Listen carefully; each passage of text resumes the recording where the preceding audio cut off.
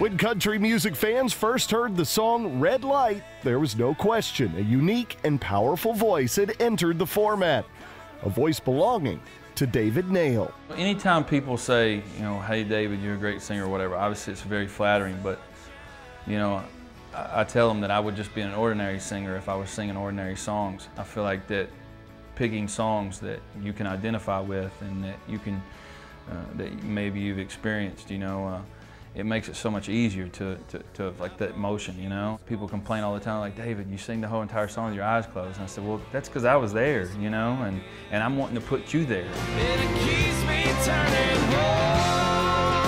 A Grammy nomination for his performance of the song Turning Home and more accolades accompanied the debut, an album that was 9 years in the making and followed a long road to maturity. I looked at my wife and I said, baby, people like what I do.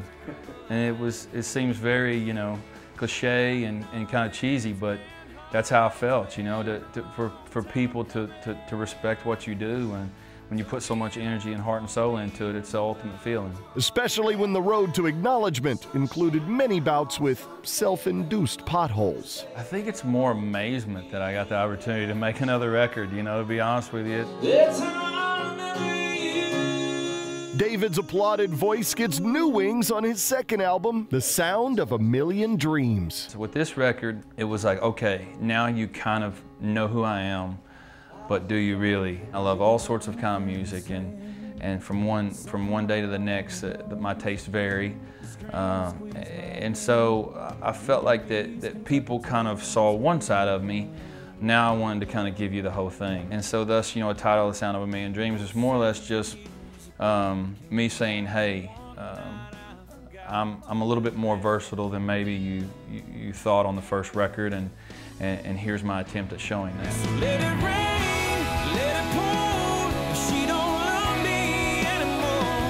Beginning with the cinematic tune Let It Rain, and with songs spanning blues, rock, and pure traditional country, David approached his sophomore album from the vantage point of his fans. It was definitely a priority for me to sit down and really, every time I would listen to a song or songs that I even wrote, it's how does this translate live? David got the honor of hitting one of the world's biggest stages when he sang during the 7th inning stretch of Game 7 of the World Series. His beloved home state St. Louis Cardinals had stretched the series to the limit. Nail had little doubt of the outcome. Obviously, I'm biased being from Missouri and having several friendships in that organization, but you talk about the ultimate underdog story. I mean, nobody in the world a month and a half ago expected them to be here.